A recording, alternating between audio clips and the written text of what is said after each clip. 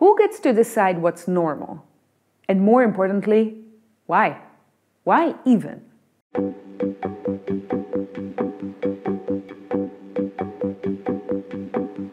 When we work, we often make the joke, shouldn't we include some non-disabled people? No, we should not. All the regulations for inclusion and for inclusive education should just be practiced. They are there, but they are mostly not practiced, and it should be improved. And this is our experience, that you have to fight for a lot of things that make your life possible. For example, a wheelchair is really a part of my day, of my life. If I can sit in there for 18 hours maybe, or if I get pain after 2 hours, it makes a difference. Yeah. Bernadette, you need personal assistance a lot. Yeah. And I think politicians need a lot of personal assistance in order to get in emotional or rational touch with the real people. Would you consider like a political career in any field? No.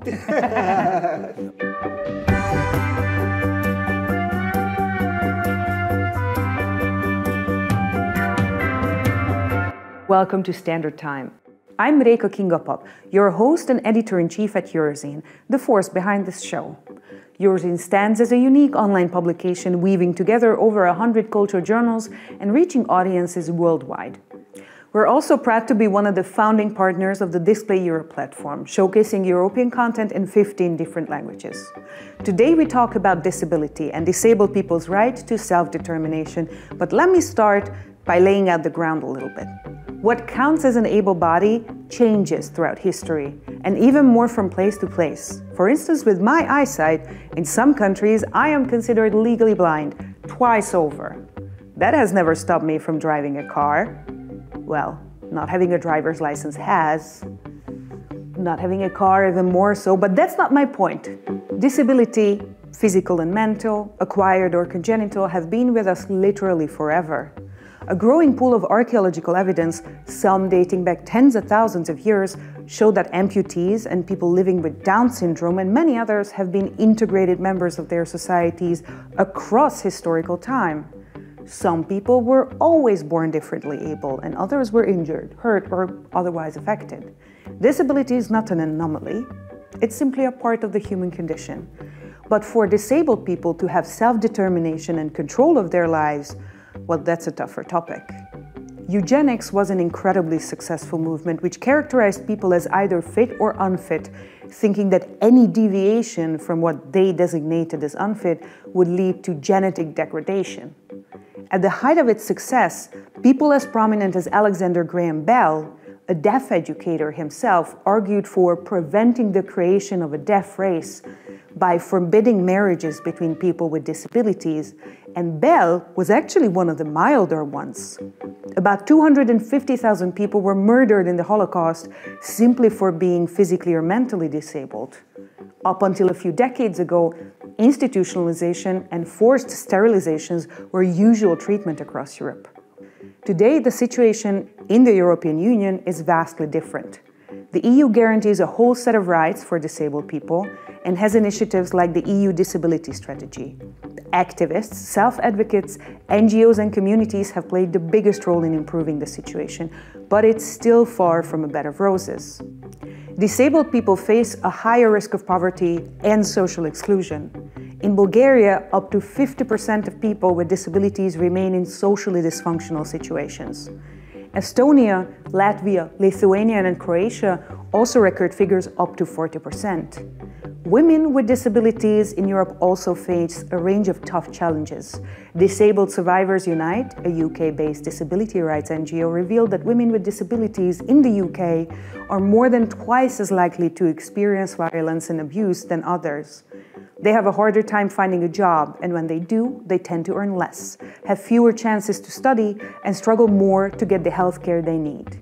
Many live in households where work is scarce, especially in countries like Ireland and Belgium. And even those who do have jobs, like in Romania, still face a high risk of poverty compared to their peers without disabilities.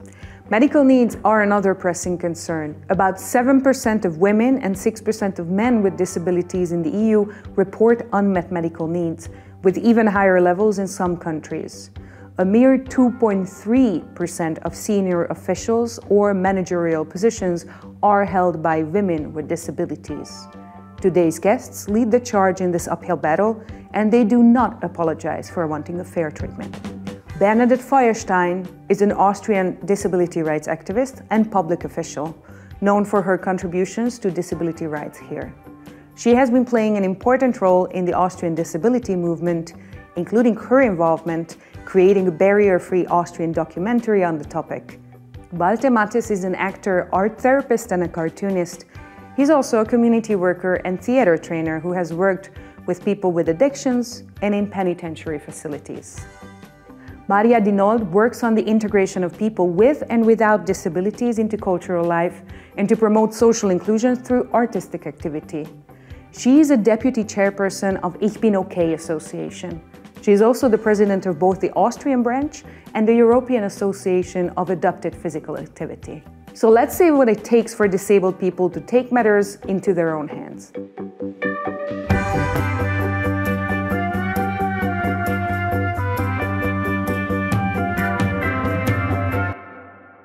Very welcome and thank you for coming. The most spectacular part of disability integration are physical accommodations in buildings. These actually make everybody's life easier. I'm sure that it will be a benefit for everybody. The Vienna underground system had the old cars with a step. Now they have the new ones without step. And it's for everybody. It's easier to get out and get in. And so the Wiener Linie, the public transport systems, they save a lot of money with this. Is disability actually that rare, as we sometimes talk about this? I think the quote of people who are born with disabilities is not so high, luckily. But there are so many other incidents then you can get disabled. But it is the society who is responsible to help. I think the important social thing is that the children are included and are seen as equal as other children and other persons. All the regulations for inclusion and for inclusive education should just be practiced. They are there, but they are mostly not practiced, and it should be improved. Normalcy, or what we consider an able body, is an arbitrary thing. So it changes over time, the standard really changes. I wonder if this argument in your head rings true, Walter. I'm used to wearing glasses and wearing a prosthetic for a lifetime. I'm born this way, and because my kind of disability, you cannot see it at the first glance, so very often there was no problem at all. I was kind of integrated at all. The prosthetic stuff, it improved, I think, every year, and now it improves every month. New materials, new technologies. I have a sensor system. Many things are great, evolving very great, but I think in the conscience of the society, there's a lot to do, and we have to present us as disabled people. We are here. We have to be visible. Bernadette, do you think disability is visible enough? Do you find representation enough? For my opinion, it's not visible enough, but it's improved. When they built the underground system, there were only 2 stations who had an elevator, and it wasn't allowed to use the underground with a wheelchair. So it was necessary that the community of disabled people protested against this, and we did strikes and we blocked buses and so on. And with this system, people have the possibility to get out, to move around, and so they have the possibility to be seen. The understanding of disability is more wide. It grows. For things to change meaningfully, you needed to protest, you needed activism. So it's not like the benevolence of the state. Activism and self-advocacy plays a crucial role. in pushing things forward? The community had really a very powerful and important role. I recommend everybody to visit the Parliament in Vienna. It's really a very good example of accessibility. There it was an International Day for people with disabilities. And we were thinking about that, I don't know, it maybe 30 years ago, there was a hunger strike in the parliament to get equal law for people with disability.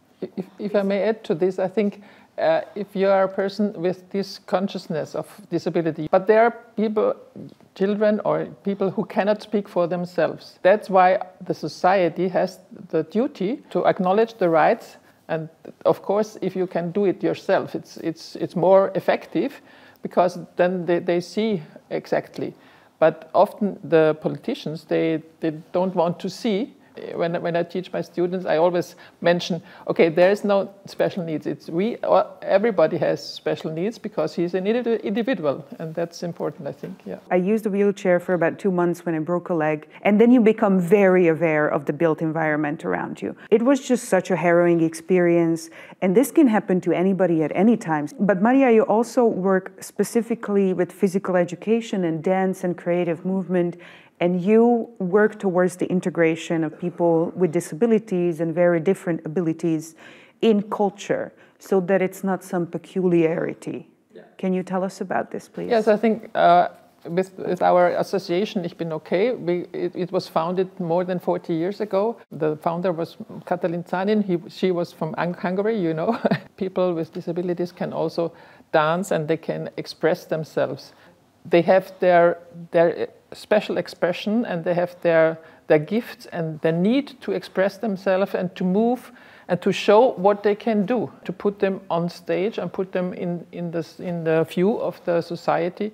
We do have an actor here with us in Walter who is, you know, as you meant, you pass, you don't show like very visible signs of disability, having been born with one, and you are a successful actor. Does your experience as a disabled person play a role in your art? I think maybe I have a special sense for justice, exclusion, inclusion. This is a topic, I think I feel this all the time. I work with an acting company with disabled people also. They are now founding a kind of academy for acting, an acting school, acting academy, and I'm one of the teachers. When we work, we often make the joke, shouldn't we include some non-disabled people? No, we should not. And the needs are so normal. There are no special needs. But does this kind of social connection that you mentioned, does this come with anything special that you observe, you pick up on? I read about children, asking children, staring children. I know this very well. I often go to the children, what's up? What do you want to ask? Yeah? But when I was a child and other children asked me, I didn't really feel comfort. Yeah, and many people talk about in activist communities and marginalized communities that they don't want to have to educate everyone in the street. Like, you don't have that level of energy all the time. Yes. Bernadette, do you sense this? That people expect you to explain everything to them? Like I am forcing you now? That's correct. Sometimes I tell them interesting stories I just invented. I will not ask anyone how it's possible to have sex. That's the weirdest thing. Yeah, people ask about such intimate things. Yeah. Depends on my mood how I answer. For me, it's one of the most important things that you let the children grow up together.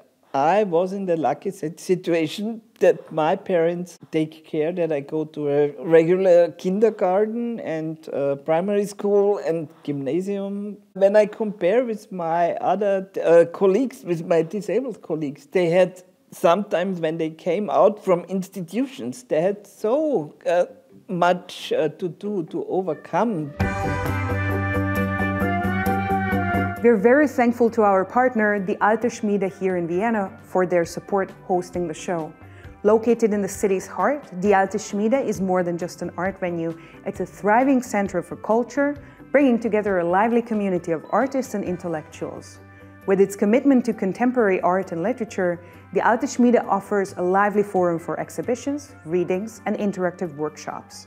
To discover more about their exciting events, visit thealteschmiede.at.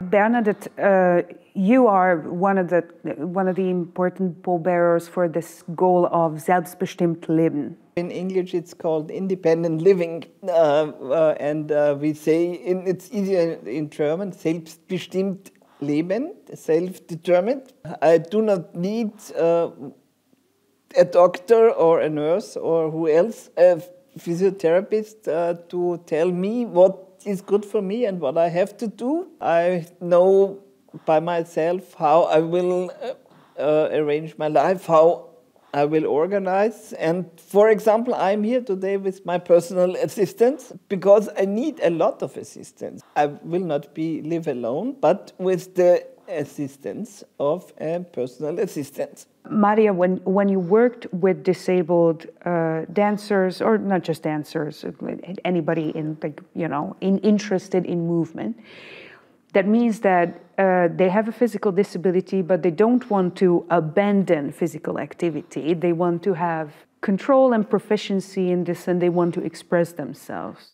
I think it's the question is, or the difference is, if you have a permanent disability, I think you cannot be healed. There's no therapy to get non-disabled. But you can also get a lot of improvement of quality of life. In our association, we have many of these young adults. Most of them then work in this sheltered workshop. They like to come to the dance, and in the afternoon they are allowed, or in the evening. But when we go away for taking them to Special Olympics or to some events, they have to get permission from the workshop, and they don't allow more than a certain amount of days. So just yesterday I had a discussion with the mother. The girl was ill, and then there was a rehabilitation center, and then she left a lot of time for the workshop, and so they said you have to pay for the other days where she's not here. And this is stupid, because these institutions, they get their money according that there are persons who are there. And if they lose their person, they lose the money, but the person also lose the place. We always try to be in contact with companies who are offered normal jobs, or jobs for those who can work for 5 or 10 hours a day. And they are very happy to have their work there. Maybe worth saying that a disabled person doing a job, they're not getting a favor for being able to do labor for somebody. When you enter a new situation, a new interaction, and people don't know you in advance, do you have a strategy to introduce yourself, or when you would introduce the fact that you live with a disability that people might not see? Or is that something that you just leave up to them discovering? Is that something you lead with? Oh, depends on the situation, depends on the surrounding, depends on the person. Well, it depends, really. It's improvisation. I improvise. But does this hinder you in a new situation where people don't know you? You said that they sometimes ask, stupid questions or gawk. You like to talk to... No, different stories, as she said. Sometimes it's a shark, sometimes it was a chainsaw. I love it. Yeah. You teach German as a second language to adults. Yes. Can you tell me about this experience? Because you work with people who come to Austria and start to learn German as adults, sometimes not necessarily on their own volition being here. You mentioned this. This has to do with my profession as an actor, because the normal career of an actor goes this, and now I'm here, and so I have to find a way to pay the rent, and so.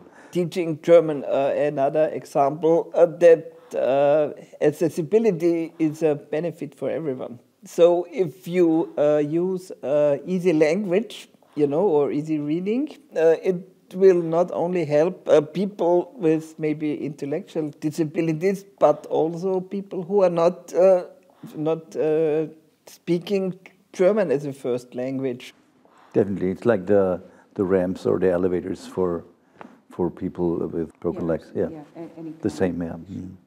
So I am aware that there are initiatives specifically in terms of language to provide better readability. That becomes way more crucial when it comes to dealing with institutions. How is your experience in dealing with these institutions? Of course, we have the mobility aspect, right? Like the building has to be accessible.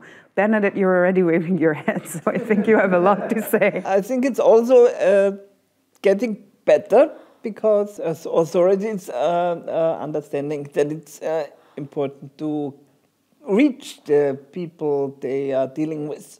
For example, I know from the social ministry where I'm working, there are some pages in easy reading. Those who are working in the healthcare system, for instance, or in culture, it seems important to have the connection between the theory and the practice, so that you have a lot more knowledge, but you have to adapt and to apply what you learned in the way so that the persons are understanding and can act as they're not. Healthcare sometimes can be a conundrum in its own. So how is your experience with going through these systems? Do you experience any different kind of treatment, Walter, for instance, you? Well, the normal health insurance, they will pay me only the minimum, maybe just a stick. The insurance for pension, they will pay me some better advice. For this system, for this sensor system, for this sock that gives me information about the contact to the floor, I had lots of phone calls with health insurance that I want to have this, I need to have this, it's good for me, so that they pay for it. This was a process, yes. But you have to fight for these things. I had to fight. Well, you have to really put effort in it. Yeah. And that is our experience, that you have to fight for a lot of things that make your life possible. For example, a wheelchair it's really a part of my day, of my life, and if I can use it or I cannot use it, and if I can sit in there for 18 hours maybe, or if I get pain after 2 hours, it makes a difference. Yeah. Additional to the normal social welfare, there is some associations like Licht ins Dunkel who allow the people to get more. There should be more responsibility of the regular social welfare to allow special equipment for those who need it, and not to go and bid and have private sponsors for this. Yeah. I think Austria is one of the most richest countries in Europe, or I don't know, and it must be possible that everyone gets the maximum of support what is needed. Who should be the judge of this, or what would be the appropriate procedure? People with disabilities should, on all steps, be involved in decisions. And I'm sure that it will change. For independent Living Austria, we try to be involved in important political process, but then sometimes it happened that we put a lot of work and energy and knowledge into a project, and at the end the politicians or the other authorities, they listened to us, but they didn't change their way. And this is really frustrating. So it's kind of for show that they they signal that they have given an audience, and then that's it, kind of. Yeah. But when you say that you have had to fight for your accommodations and this is an ongoing thing, do you meet with people on the other side who understand your situation? Is it the institution more, or is it the people more that keep you back or give you a hard time getting through to what you need? I think it's part of the institution institutional kind of life not to move, not to change, not to support the people, so just support the institution. That's my impression. So it's not individual horrible people sitting there trying to give you a hard time? Hopefully not. But when you get through, is it a situation where you can actually find allies, or is it just something to just march through whatever happens? What is your experience? A bit of this, a bit of that, yeah. I'm talking to people and I get some support and help and comfort, and yeah, sometimes I have to go through alone, yeah. It would be very recommendable that those people who decide upon this have a broader view. They should look about Europe and the world, how it is managed and how it is possible. Difference between the regulations in Germany and in Austria, so that people with disability can be employed. There are regulations how many in a company has to be employed. If not, they have to pay something. One company in Austria pays $55,000 per month because they don't employ people with disability. And in the same company in Germany, they have regulations more evident, so that they overfill their duty. You thought that was all we had on disability? You couldn't be more wrong. We also have an extended conversation with the founder of the Active Amputee, Björn Ezer.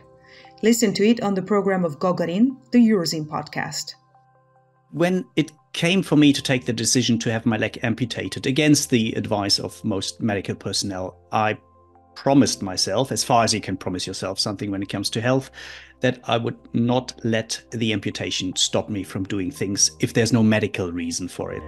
I think it would be amazing, and something I would like to see is if globally mobility wouldn't be a luxury. In our conversation with Björn Ezer, we discuss prosthetics and outdoor sports, policy and advocacy, and why mobility mustn't be a luxury. I don't know how much attention you all pay to this, but there has been a rise of influencers talking about disabilities and chronic illness on social media, and some of them have huge followerships, and a lot of people are learning about the intricate details of living with a disability or a chronic illness or any kind of health condition for the first time online. How do you feel about these people? Do you think it's something that helps the situation? Do you think this should happen on a different level? It might be helpful, but it might be also get into the direction of a freak show. For the young people who get a lot of influence by them, I think it could be very helpful to understand the situation and to learn. They probably don't want to learn these things from their parents or from the teachers, because the teachers, they are stupid and they want to do their own things. Is there a specific place where you all would like to see more disabled people represented? In the politics. In politics, they should be more visible. Our parties, they choose a special person who is responsible for the disability questions. Sometimes they just choose a wheelchair user. There should be a continuous education to become politicians and to stand for the case. I see, Bernadette, you need personal assistance a lot. Yeah. And I think politicians need a lot of personal assistance in order to get in emotional or rational touch with the real people. Would you consider like a political career in any field? No. No. It's an interesting field, but sometimes it's too exhausting. See, you're doing a lot of work and nothing is changing. Bernadette, what is the political position that you would wish, like, right now? I don't know if I want really to take an important political role, because you are working in a very complicated system, and it's so hard to change anything. Maybe I think Chancellor will be good for me. Okay, I support you. I don't have the right to vote, but if I did, you would have my vote. In the municipality, we have a commission they are kind of councils for the authority of Vienna. And yes, I would like to be there to tell them the new streetcar is a catastrophe. And as an actor, I would really like to show them what's going on. To drag them on with you and have them experience for themselves. Yeah. For politicians, for designers, for people who decide for us how this kind of streetcar looks. But there is a specific streetcar that you have a problem with? Yes, the new ones. The older ones. There is the floor is leveled, and now there is no even ground. Crazy. Okay, that should have occurred to someone quite soon, right? Because yeah, there and are everyone also is complaining about accessibility requirements there. And not only pirates like me are complaining about, also older people. It's interesting you mentioned pirates because when we talk about how disability should be more visible, there are these very classic characters, theater characters and characters in acting that are by default disabled. That's how you recognize them, and the pirate would be one of them, the veteran would be another, right? Do you find these roles specifically suitable for a disabled actor, or do you ever get cast in any of these? Yeah, I did in the past, yeah. And how do you find them? Like when you have to sort of play into the character, is this comfortable for you? To be disabled actor is a kind of, it's not disabled, it's a special qualification, kind of. On the other hand, why should a person with two legs not play a guy with one leg? I think in most of the TV shows there are two less disabled people. Talking about the actors, I was thinking about the cultural adaptation. Who is allowed to play what? Yeah. If a disabled person is allowed to play a not disabled person. If, for instance, a person with Down syndrome can play the person with Down syndrome, it's perfect. And also in music and in dance, I think I really love to see performances with people who have no legs, for instance. I think we have to see more artists with disability in the movies and also in TV. Yeah, but I think it's more interesting to see a blind Romeo. I think disabled people can play not disabled people, and not the other way around. Thank you so much. Thank you. Köszönöm.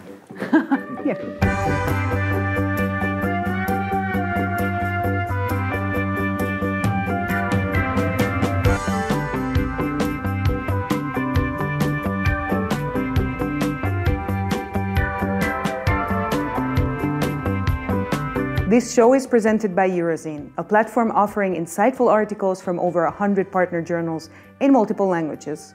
You can be part of this intellectual journey by visiting patreon.com/Eurozine to become a patron starting at just €3 per month. For this, you'll get access to bonus materials, early releases, and future perks. Our show is a Display Europe production. It's an innovative platform dedicated to presenting content with a strong focus on data privacy and across 15 languages. We are very grateful to the Alte Schmiede for hosting us today. Funding for this program comes from both the Creative Europe program of the EU and the European Cultural Foundation. The opinions and views expressed here are those of the authors and the speakers only, and they do not necessarily reflect or mirror those of the EU or the EACEA.